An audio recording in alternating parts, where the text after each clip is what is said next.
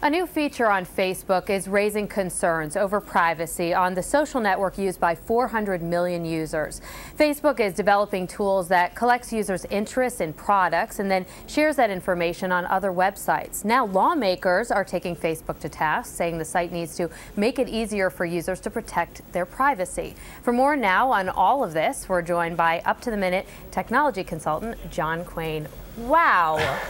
Again.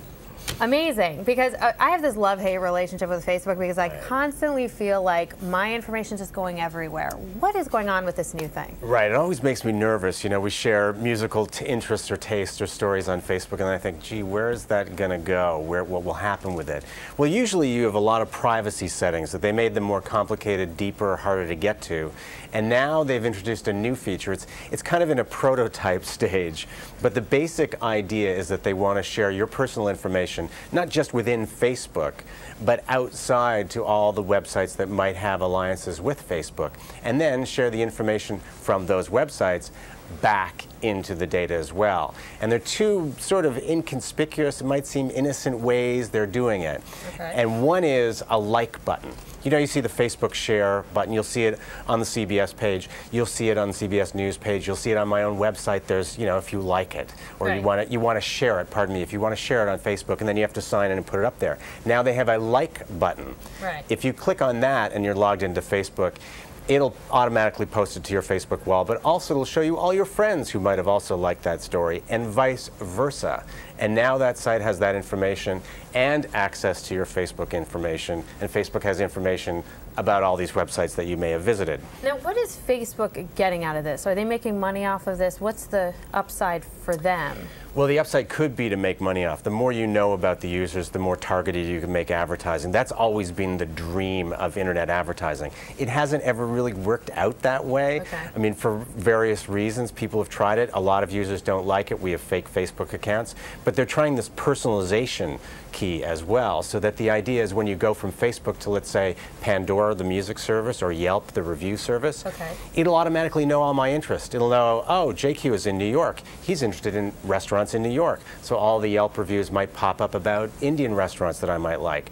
Now, I happen to like Indian restaurants, but maybe I don't want everybody in the world to know.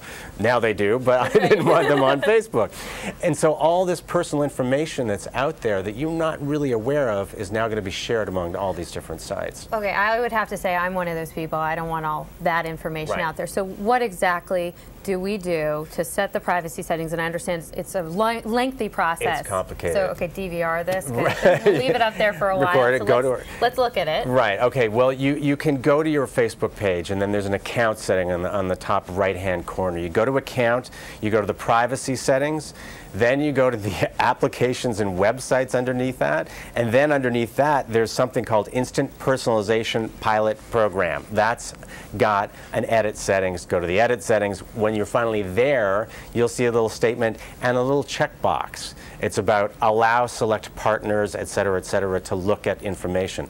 Uncheck that box. That's the very first thing you can do, because that's what this program is all about. Okay. I mean, that's why those senators got upset, because you're automatically signed in. So Schumer and Franken and some other senators sent a letter to Facebook complaining about this, because they want us to have to opt into it rather than automatically be signed up to this. Because if you're not paying attention, all of a sudden it's just out there. Incredible. So incredible.